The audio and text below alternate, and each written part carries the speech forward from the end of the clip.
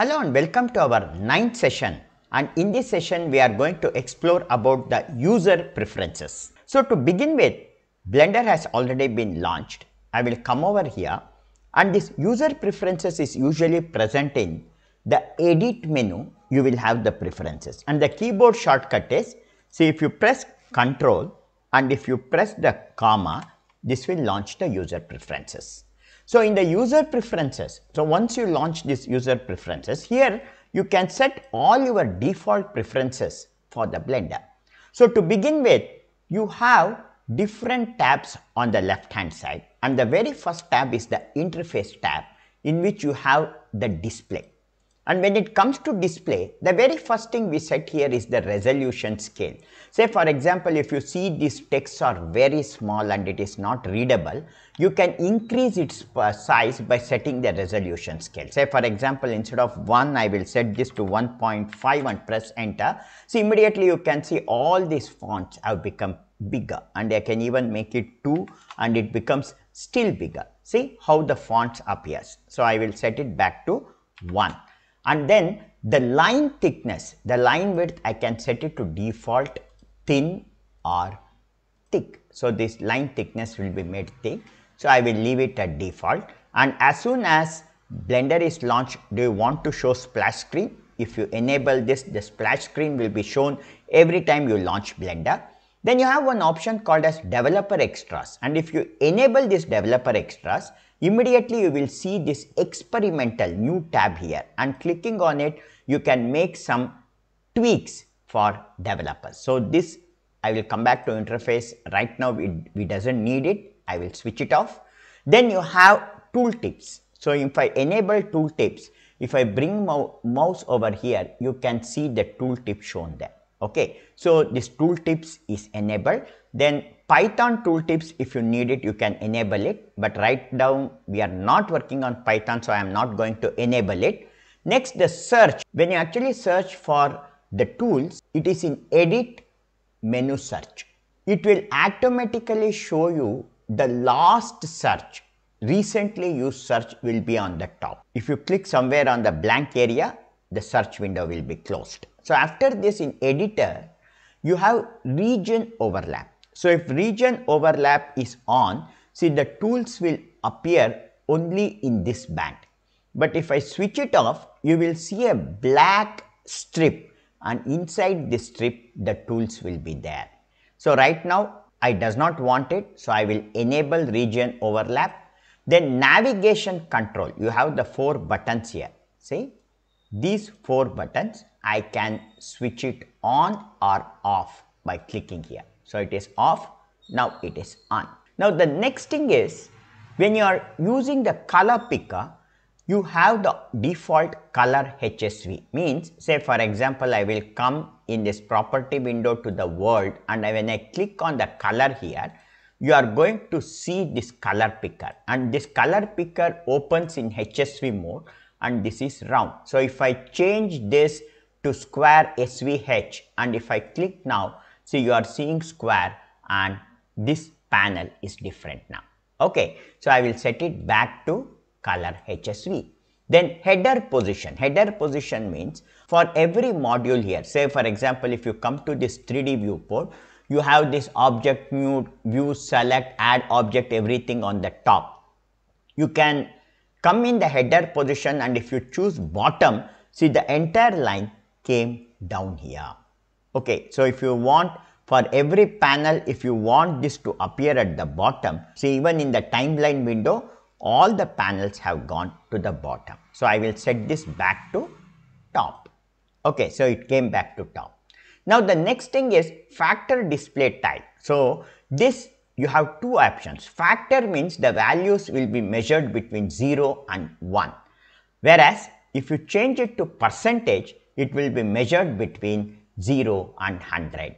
And I will set this back to factor, display type to factor. Then the next option you have is the temporary editors. The temporary editors, one is the rendering and the file browser, or the 2 temporary editor. So say for example, I will close this preferences, I will come here, and if I click render image, you can now see this rendered image opens in a new window. Okay, so if you doesn't want it to open in new window, I can come to edit preferences, and here in this option of temporary editors, I can choose any of the other option.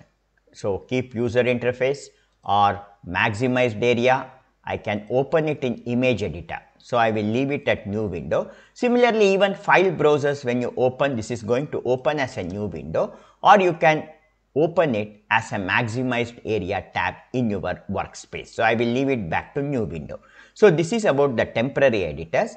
Then you have status bar. At the bottom you have the status bar. Right now only thing it is displaying is the version number 4.2.2. Now here if I enable scene statistic, see you get the complete scene statistics shown over here. If I click on scene duration, you can see the scene duration is enabled here. Then system memory, it is showing how much system memory is left. Video memory, that is my GPU memory, is shown here. So I can enable it like this. So right now I will switch off all these four. You can also enable it by bringing your mouse on the status bar, right click, and you can enable this. And after the status bar, the next thing is the language. Say for example, I want all the interface to be in Hindi. Then I can click here, Hindi. See, I can select Hindi here. Okay, so I will leave it to English right now.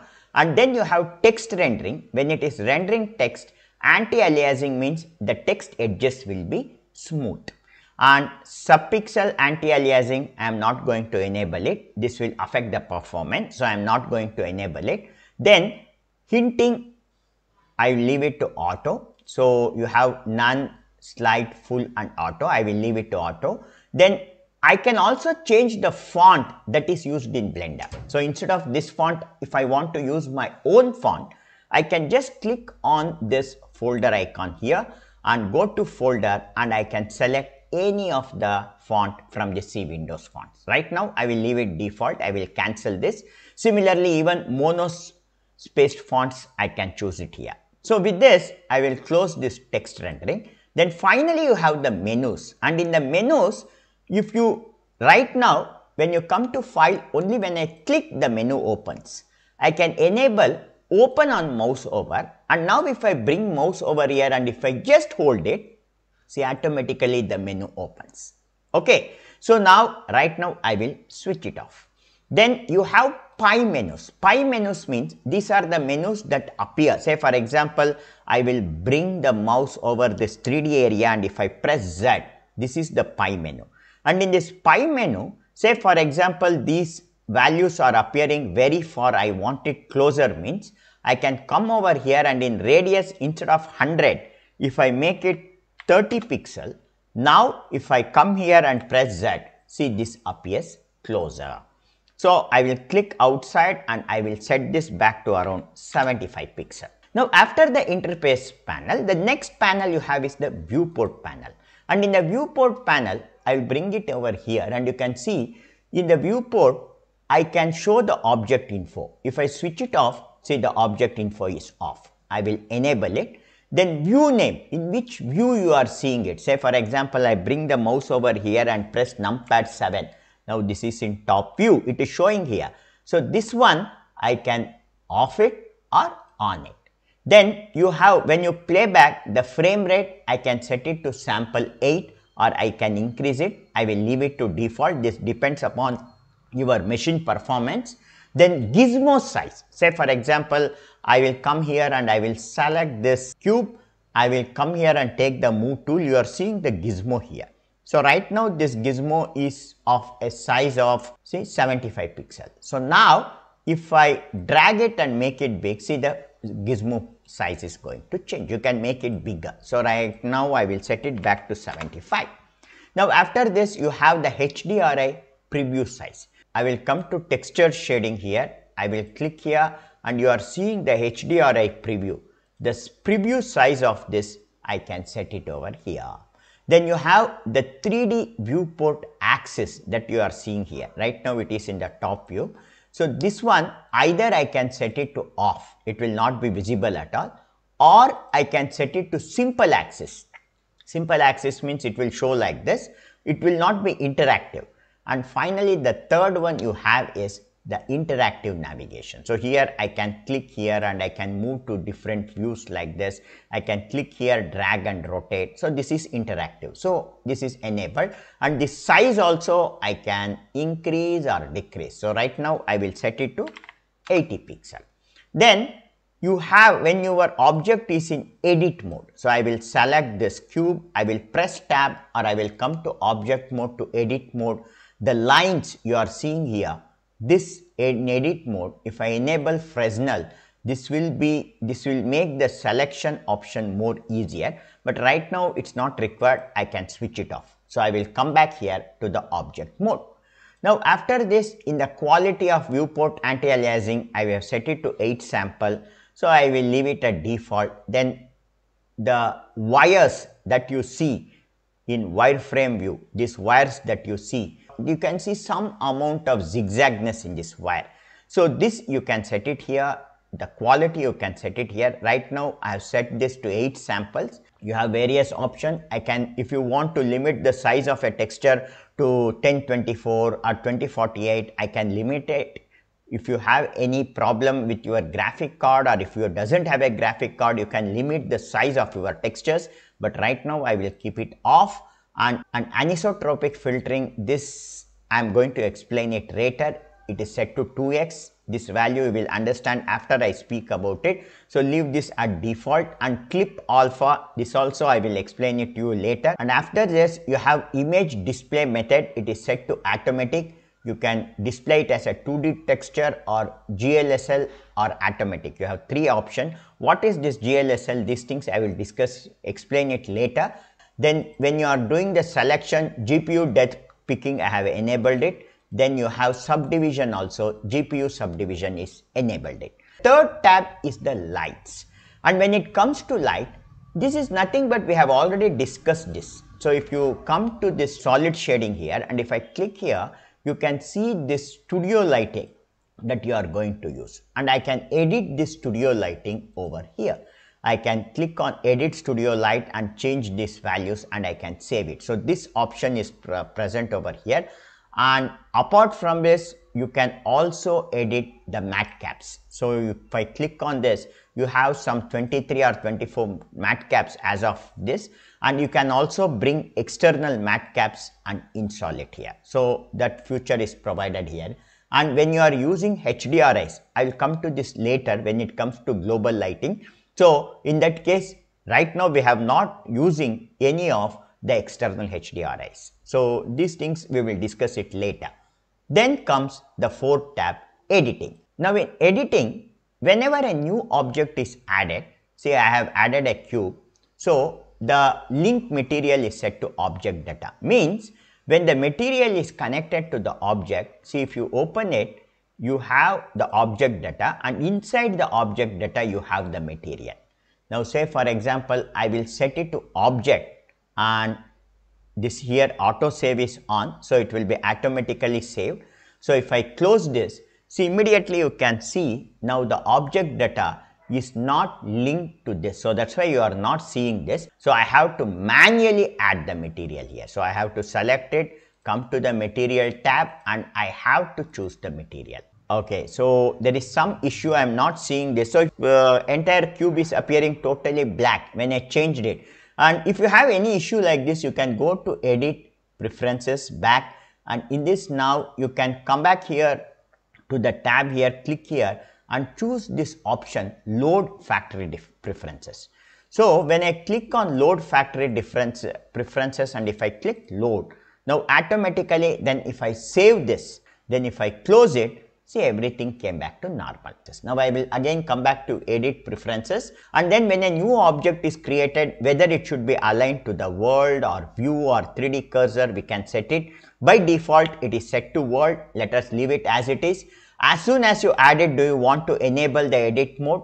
This is switched off. If whenever you create an empty, the size of that empty will be 1. Cube, press X and delete it. Now I will come to add empty, and when I add a cube empty, this size will be set to 1. Again press X and delete it. I will come back here, add mesh, and I will add a UV sphere.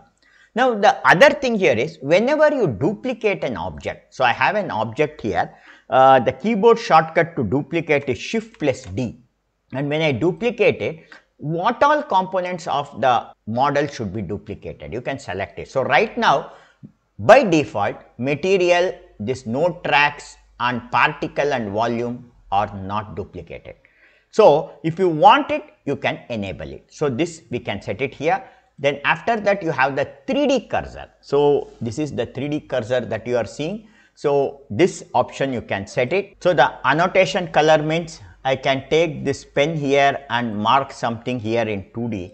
The color of this and the radius of this I can set it here. Open the weight paint, and in weight paint, see, whenever you are painting, white represents opaque and black represents transparency. So this range you can set it over here. You can add your own custom gradient.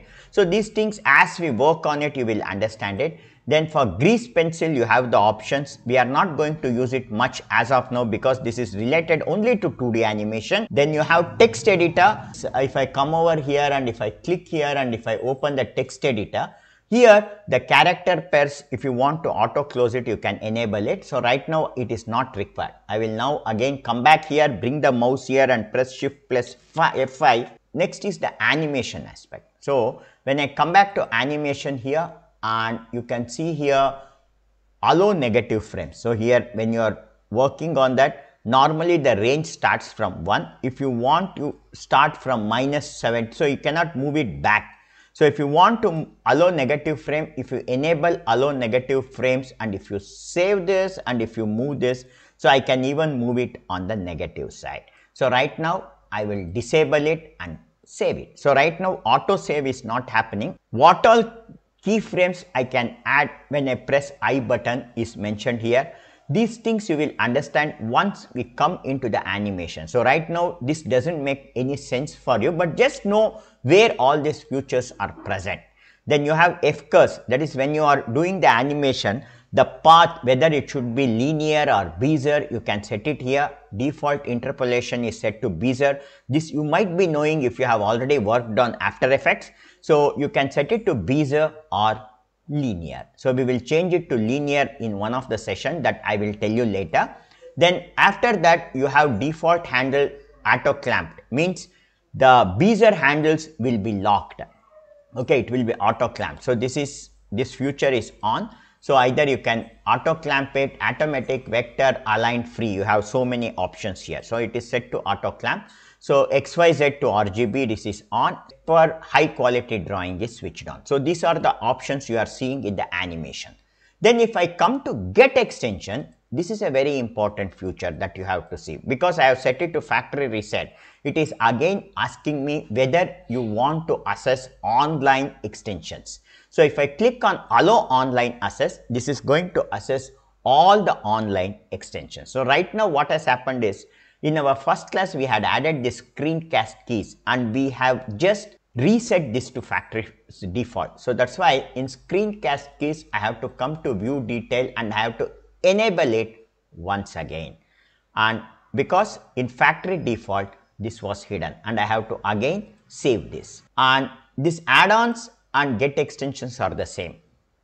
Previously before version 4 we had add-ons and now we are using get extension. And in get extension you can use some of the most beautiful extensions along with Blender. So some of them are, say for example you are designing something and you need a nut and a bolt. So if you want to add a nut and a bolt, instead of designing it, you can come to get extension here and just type bolt. When you type bolt, you have one bolt factory, and this is released by Blender. This is not a third party tool. If you just click on install, this bolt factory will be installed. So I am going to install this. Once you install this, you open this, then you come over here, go to view details, see that it is enabled. Now once it is enabled, now I will come over here and I will choose file, new, general, and I am going to create a new file. And in this new file you are not seeing the screencast keys, because I have to click here or press N on the keyboard, come to screencast keys, I will switch it off once and I will switch it on again and now it is visible. I will set the font size of this to 20. I will increase the line thickness to around 3 and I will set the mouse size to 45. So I will make it little thicker and better so that you can see it better. I will select this cube, I will press X and I will delete it. Now if I come to add mesh, you have a new tool here called bolt, and when I click on bolt, this creates a bolt. Right now it's very small, so that's why you are not seeing it. If you press the period button or the full stop button on your numpad, it gets zoomed, and now you can see this bolt is automatically created, and you have this auto bolt factory wherein you can set so many options over here. So instead of bolt, if you need nut, this will get converted into nut. So this is a new tool that we have added through extension. I will come back to edit preferences. So like this, we can get different extensions and we can install it here. Now the next thing here is the themes. Themes means the color theme of your Blender software. So when you are using the Blender software, say if you are bored with the same color theme, you can set your own color. So in user interface, say for example, for the box, I can use a different color. For number field, I can use a different color. So like this, I can customize all the color and create a preset. So right now there are two presets here. One is the Blender light. This is the light preset. Then you have the dark preset. And you can also install this preset from third-party application, or someone else would have written this Blender theme. You can install it and use it. So this is about the themes. Then you have input, this emulate numpad. See, sometimes when you are working on laptops doesn't have the numpad. So if you are using a portable keyboard which doesn't have a number pad, then you can click on emulate numpad, and now if you press Alt and number 1, this becomes the numpad 1. So in this way you can emulate it. I will switch it off. Similarly, if you have an Apple machine or if you have a mouse which has only 2 buttons, then you can enable emulate 3 button mouse. And in this case, again what happens is, when you bring the mouse and click Alt and left click will be the middle click. Okay. So this also I will off it because I already have a 3 button mouse. So with this, other options here is, for a tablet you can set the sensitivity, softness and other parameters, and then you have touchpad, you can use the multi-touch gestures, you can on it, and finally you have a different kind of mouse available in the market to work in Blender, and they are called as NDOF. In short, NDOF stands for number of degrees of freedom. See, you will have some mouses like this, Space Mouse Compact. This is around 21,000 rupees. When you are using these kind of mouse, and also you have a company called Connection, 3D Connection. So this tool, say for example, this costs around 40,000 rupees. And this kind of mouse is used when you are doing 3D modeling. When people work on AutoCAD and different CAD and design softwares, they use this kind of mouse. And if you want to use this kind of mouse in Blender, you have all the features here. So you can configure its controls over here. Then we come to navigation, and when we come to navigation, whenever we are moving around in the scene, either I can use it as a turntable like this or trackball. So I will set this back to turntable. The orbit sensitivity you can set it if you want it. Then perspective, I have enabled it auto. Auto means now what happens is, see, when you are seeing it in, I will press 1 on numpad, and if you see, when you are seeing it in the front view, this is in orthographic.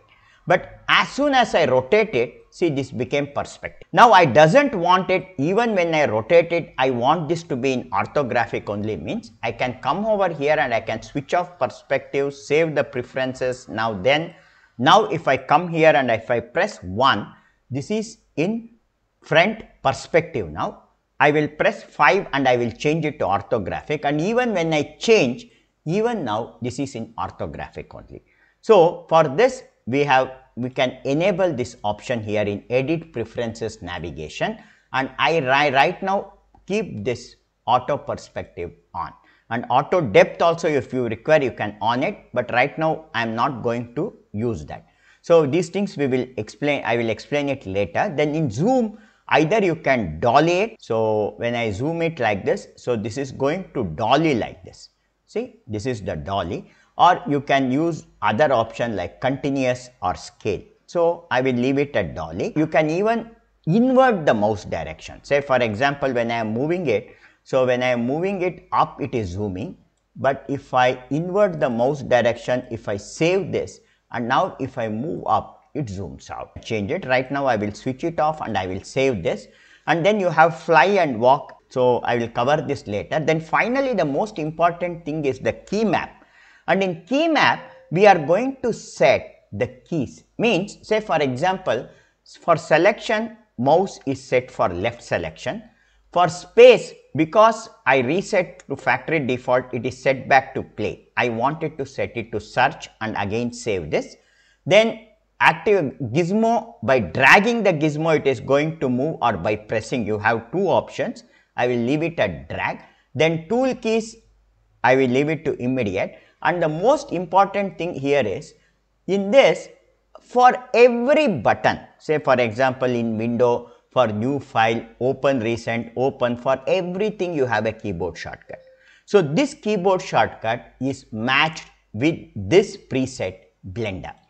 So I can click plus here and you can create your own new keyboard shortcut and you can allocate it. So, and you can also search.